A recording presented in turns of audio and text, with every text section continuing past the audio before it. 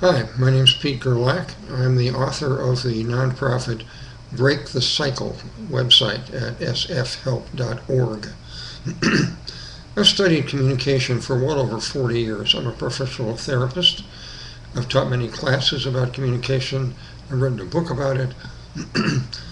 One of the things that many people I find are unaware of, and I offer this to you as a tip, is the difference between asking and demanding.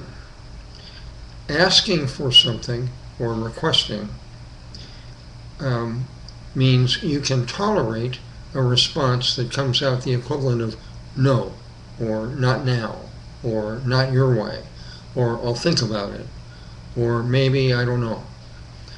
Requests can tolerate those kind of responses.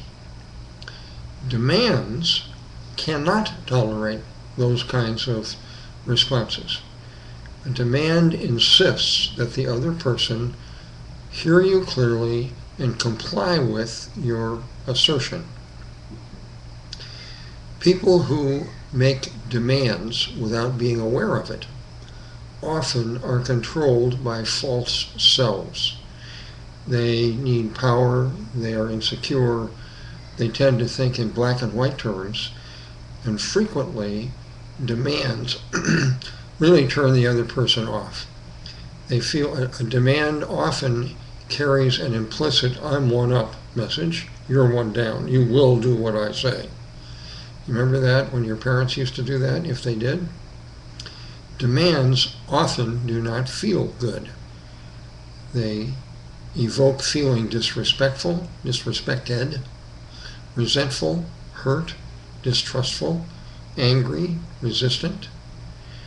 Requests are much softer and give the listener some leeway. My point here is the next time you assert something with somebody in an important situation, pause and reflect. Am I requesting? Can I tolerate no? Or am I demanding? If I'm demanding, do I have an attitude of mutual respect with the other person? Do I respect their needs, their dignity, and their feelings as much as mine? If you don't, be prepared for major resistance and increasing relationship problems. The moral of the story is, for effective communication, be aware.